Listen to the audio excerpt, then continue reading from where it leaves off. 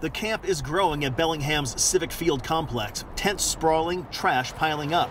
Lester Johnstone runs a handyman company right across the street and sees it all every day. And it's just mainly a safety issue is what my main concern is. The camp sits directly across the street from a business park where parents drop their kids for preschool and gymnastics. Many worry about the new neighbors across the street. People walking around, acting erratic with axes. I've seen people throwing knives at trees. Again, our admin saw a gentleman expose himself. The camp is a continuation of this occupation outside Bellingham City Hall that went on for nearly 3 months. Demonstrators are demanding Bellingham provide housing for all of the city's homeless.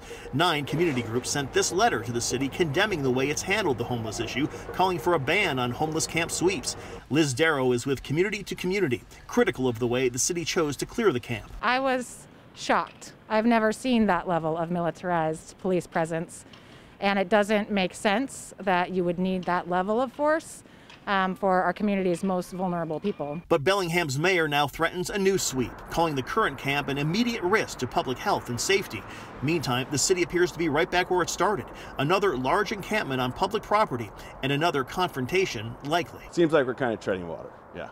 Doesn't seem like anything's really getting resolved. It just seems like we're kind of doing the same thing over and over again. Scars from the protests remain here at City Hall, a daily reminder to those inside that this problem isn't going away anytime soon. In Bellingham, Eric Wilkinson, King 5 News. So we asked Bellingham Mayor Seth Fleetwood for an interview about the camp today. Instead, we received an email stating, "We never said there was a planned dispersal action today. We do not provide details of our operations, especially knowing there are hostile protesters who wish to disrupt our efforts."